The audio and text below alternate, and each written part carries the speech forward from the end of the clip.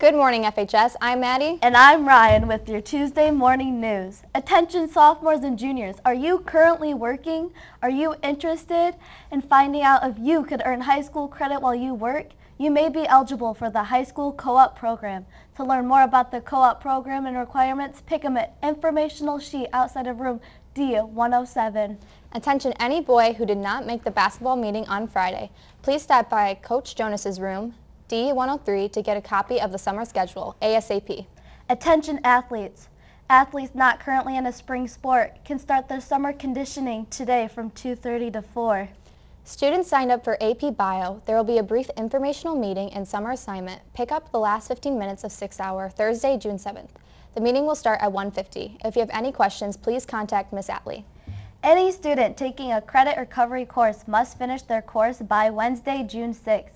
Any student who does not think they will be able to finish must see Mrs. Tomasi to see if an extension is possible. You got this. The 2018-2019 Fall Cheerleading Tryouts are Monday, June 11th and Tuesday, June 12th, 5:30 to 8, and Wednesday, June 13th, 5:30 to 8:30.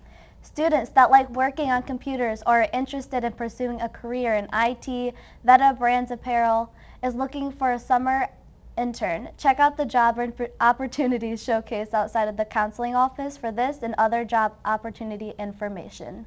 In sports, congratulations to the girls tennis team on being named MHS TECA Academic All-State. Great job, ladies. That's all we have for you today. I'm Ryan. And I'm Maddie, signing off.